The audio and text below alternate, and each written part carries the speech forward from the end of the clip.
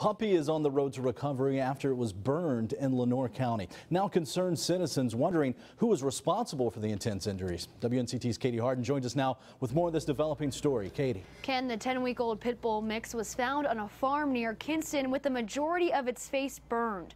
A warning to our viewers, this video may be hard to watch.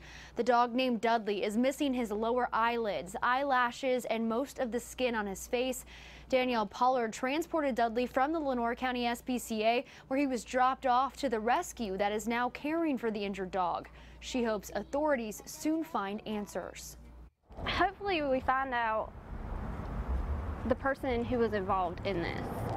It looks like it was done with a blowtorch, said by the vet, so we would like to find the person responsible for that and make sure that they're not hurting anyone else. Dudley will remain in the care of a foster in the Raleigh area while receiving treatment. The Lenoir County SPCA says it cannot talk about this situation.